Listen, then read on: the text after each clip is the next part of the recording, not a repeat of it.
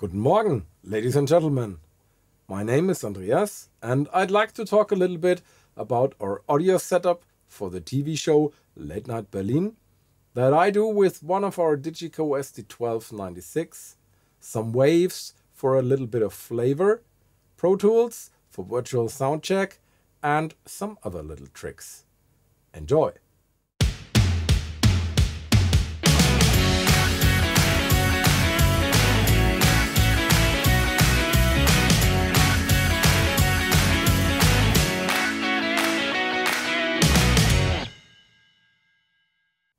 If you're wondering why I am allowed to be here in the studio and not locked away at home, it is because Late Night Berlin has actually managed to meet all the strict requirements and guidelines, and we are therefore lucky to produce even in these difficult times.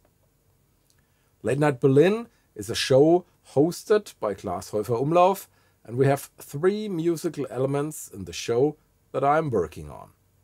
The first is the show band, or as we call it, the house band. It's actually Klaas' own band called Gloria. They play all the opening music, the walk-in music for the guests, all the jingles, and basically all music in the show. The second element are our singing games that we sometimes have. We have famous musicians and singers come in, and they are singing their own songs, but with different funny lyrics. Gloria is the backing band for this too. The third element is the musical guests on the show. Every week we have a different artist, and that is what I spend most of my time on. Time is the most critical factor on our day, simply because we have very little of it. I have 30 minutes for sound check and then 15 to 30 minutes for camera blocking, depending on the artist. After that, I have 30 to 60 minutes for virtual sound check, and this is exactly the time where I can work on the mix. Then I have to be able to present a mix that can be broadcast. This means that I have 1 hour to recreate the album mix as detailed as possible, or to provide a song in a new arrangement that has not yet been released with a suitable sound. Sometimes I have 8, 12 or up to 24 channels, sometimes I have 48 channels. And then, as you can imagine, with starting from scratch, I really have a lot of work to do in this 1 hour. Since we have a different guest every week, there is of course no place for my sound or my own ideas, but it is always about reproducing the song as true to the original and in the interest of the respective artist. So I have to be extremely flexible in terms of sound. We produce the show on Monday. On Thursday before, I get info about the artist and the song. From that moment on, I have the song on my phone and listen to it as often as possible in order to memorize the song, so I am optimally prepared. Let's have a look at the desk. As a quick overview for you, let's have a look at the channel list. Starting with the input channels, we have an acoustic drum set with an SPDS for additional sound as well.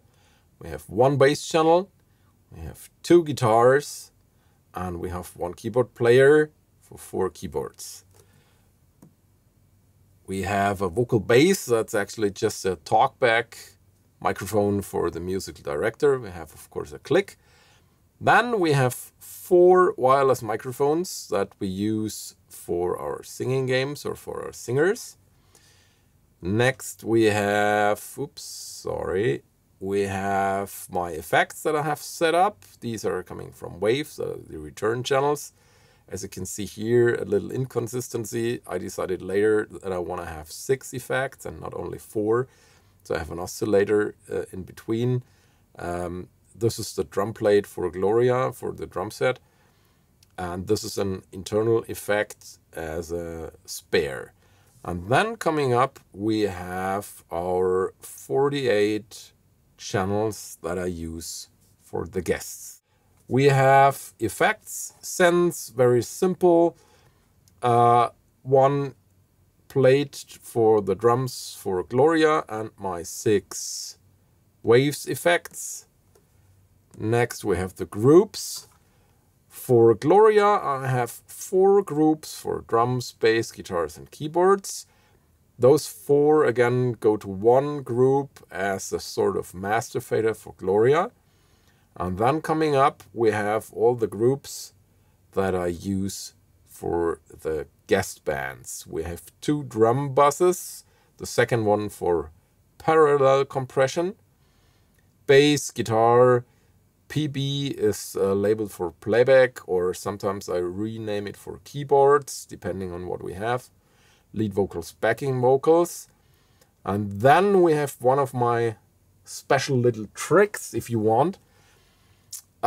Everything I do goes either to a music bus or to a vocal bus. Those 2 I have here on the surface on my master faders, so I always can balance very quickly vocals against music. If the music gets too loud, I can make it a little bit softer, or if I need to write the vocals, I always have that here, which makes it very fast. Those 2 again, as you can see here, go to the master fader, and those go then out through matrix faders. Some spare groups for bigger setups that are not labeled at the moment. Then we have matrix outputs. Left, right is here in this room, my control room speakers. TV left and right is the mix that we send basically away. Next special thing is we have PA music and PA vocals, a mono mix of each, because we decided that we do not create a separate front of house mix for the audience, but we use my mix, my broadcast mix here from this room, that I also send out to the PA for the audience in the studio as a music and vocals bus. So my colleague down in the studio can rebalance that a little bit. If we have a loud band, acoustically loud in the studio, he can bring down the volume of the music fader and push the vocals a little bit more. Matrix 7 and 8 are not used. I only use one control group for Gloria. It's just for overall level. I set that once a year and then I can basically forget it. And that's about it for the channel list. Next, let's have a look at how I lay out all the channels on the console. Starting on the first layer, here I have the drum set, the bass, guitar number 2, because number 2 is actually panned in the broadcast mix to the left side, guitar number 1 to the right side. I have those here, so I always can find the guitars very quickly.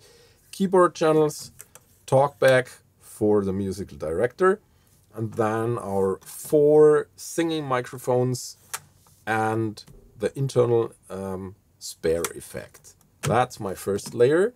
Second layer is on my left side, the VCA, the control group for Gloria. Never use it. Click track, never use it here. Very handy for editing in Pro Tools if we want to fix something later. I always recommend recording the click track, comes in very handy. Oscillator for setting up the day in the morning. My drum plate for Gloria. Then I have here on this layer as well my lead vocals bus, because this layer, it's also label effects. I mainly use for my 6 effect returns. As you can see here, at the moment I have the effect send for effect number 4, which is always my delay. And I do not have the return channel for effect number 6 here at the moment, because I haven't used it lately that much.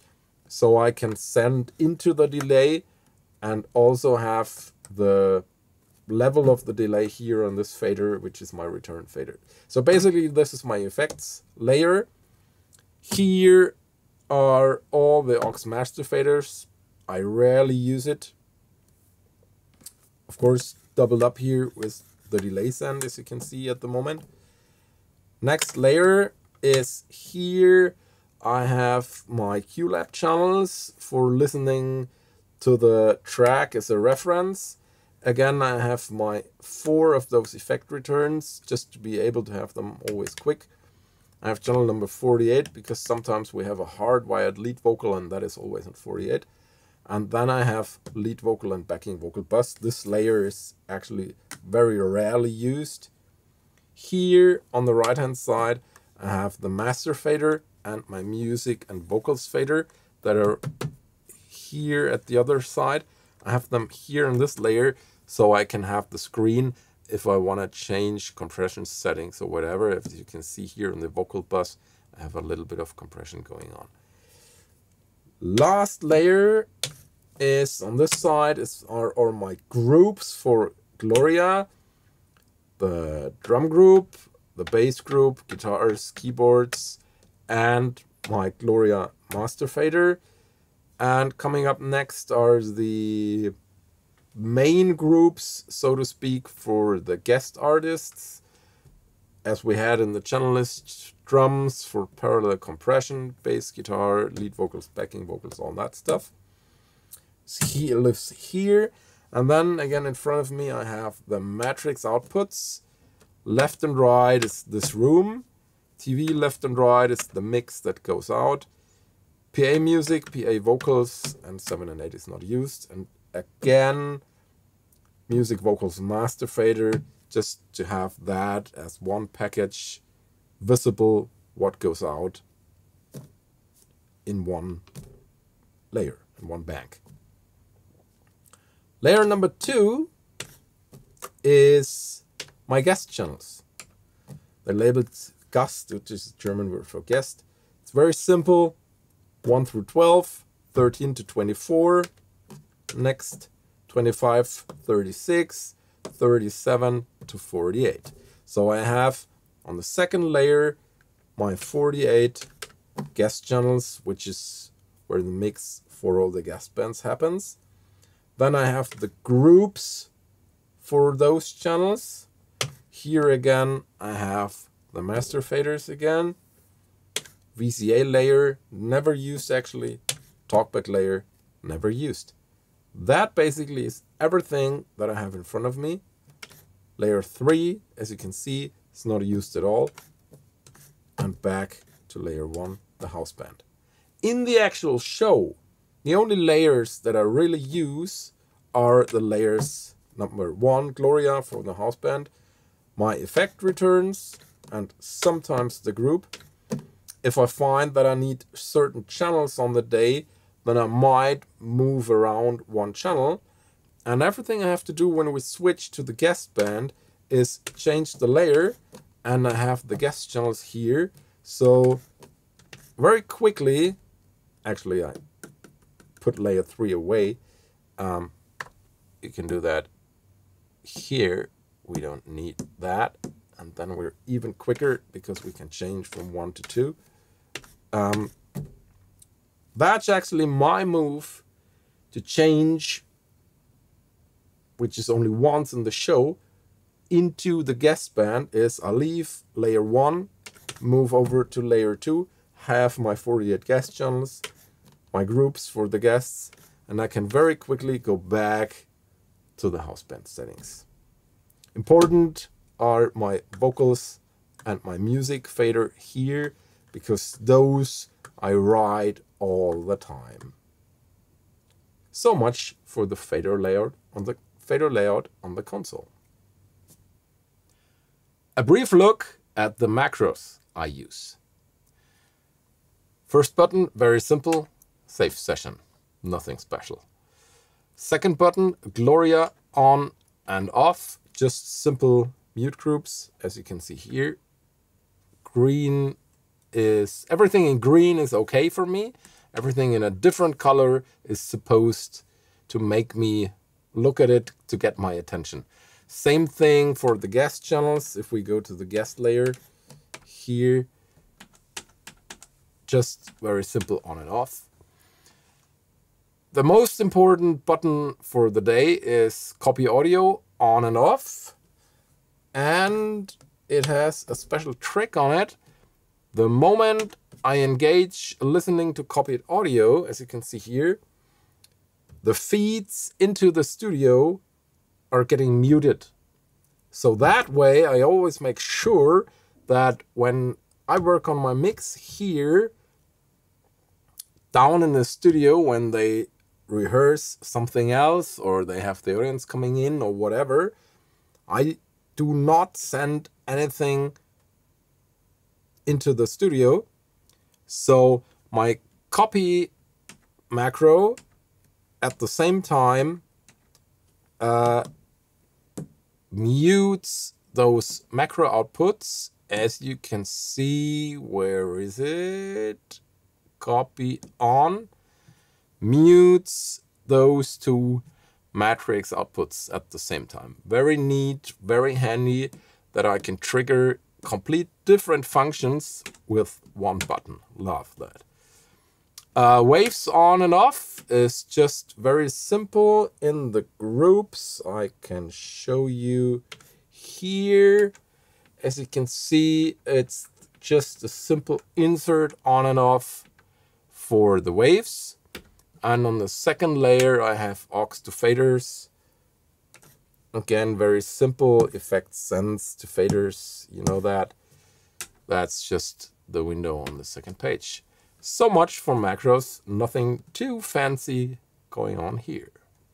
We started using Super Rack in January 2020, before we used, of course, multi-rack. And I have to say, I love the new layout. I love a lot of features, of the new features. The first one is custom layers. So let's have a quick look at what I do here for Late Night Berlin. First strip is the Gloria channels, drums, bass, guitars, keyboards, inserted in the groups in the desk. And of course, we have the summing bus for Gloria here. Just a quick look at what we do here. Parallel drum compression, just 35% put in here for a little bit of beefing up the drums, followed by the API, just for the loud notes, a tiny little bit. This boy here, since we can't use any third-party plugins at the moment in Super Rack, I was a heavy user of the Sonox inflator, and I can't use it anymore. And that was the closest thing that I could find that does what the inflator does. I have to admit, now I love the Shep's parallel particles, but I can't change the sound mid-season, so I have to stay with that. And maybe next year, when we do a new season, I can change plugins, and then I might use the parallel particles thing because I love it. This year is a sort of inflator, just a little bit on 20%, followed by the classic L1, just to hit a little bit the loud notes. As you can see here, it barely touches anything. Bass, R-bass, classic, again, a little bit of limiting. Guitars, Renaissance X, just to even out a little bit the two guitars. No inflator, I'm sorry. And L1 doesn't even do anything here. Keyboards, wide spreading, so the guitars are panned, of course, and the keyboards even wider to create width and space. Followed by, again, sorry, no inflator, and just an L1 again to make sure that nothing escapes. That's wrong here, so we go here. And the summing bus, again, the API, a little bit of, I don't know what that is. We can see it here actually, 15.8.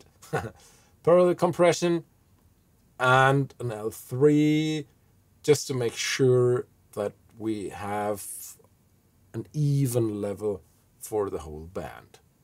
So much for the Gloria setup. For the Gloria drums, I use H-reverb. On the master fader, as you can see, I don't have anything. I have an F6, but that's not active. That's just as a sort of second analyzer. I have an RTW here, as you can see. Don't use it actually. And then we have a little bit of Smack Attack and Sheps 73 on the single channels for kick, snare, and our mono microphone. For our guest groups, of course, that's different every week. And this setup now, you can see we didn't have a live band in this particular show. So some plugins are not even active. This changes every week what I put in here, because it really depends on what we have. But basically for the drums, parallel compression for the drums, piano, keyboards, guitars, whatever comes along. Lead vocals, backing vocals, of course, that's in every week. A little bit of Fairchild and a little bit of L2, just to make sure nothing really escapes. And then we have the layer that I use most. That's our wireless microphones and the effects that I have here. Again, as you see, I have the lead vocals and the backing vocals strip here as well. That's great with the custom layers. So no matter which layer I'm at, I somewhere always have the lead vocals and the backing vocals, and that's great. Couldn't do it before. So a typical strip for a wireless microphone would start with a little bit of noise reduction, followed by an active EQ, followed by an de-esser, and I just love the sound of it. Just barely touching the needle, 1-2 dBs of gain reduction with the Fairchild baby. I love it. 6 effects.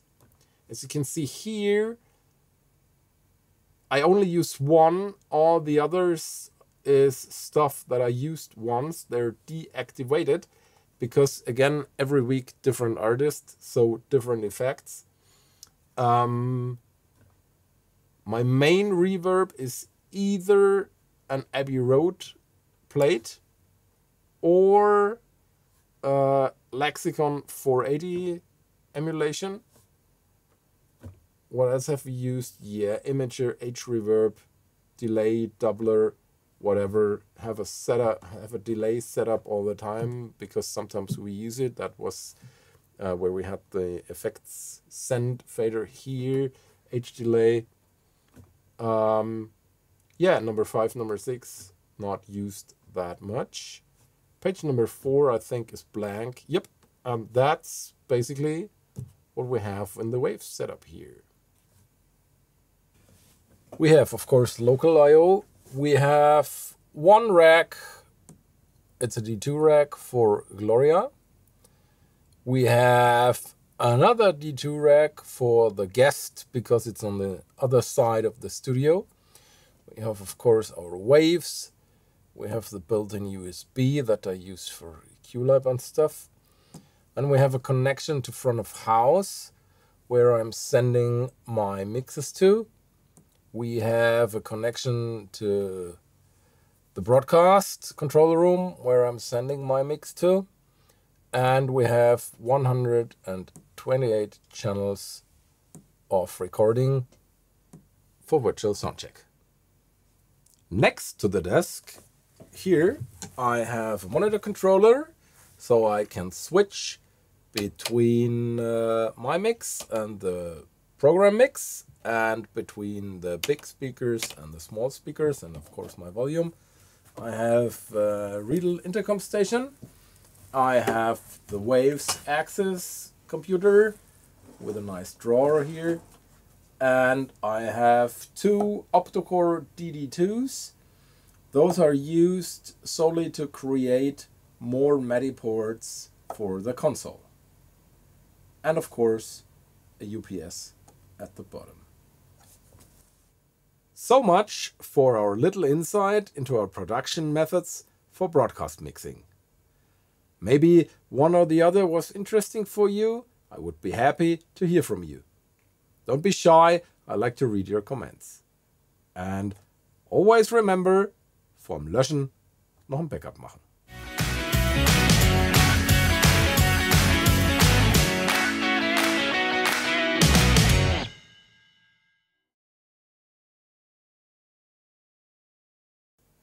And always remember, vorm Löschen noch ein Backup machen.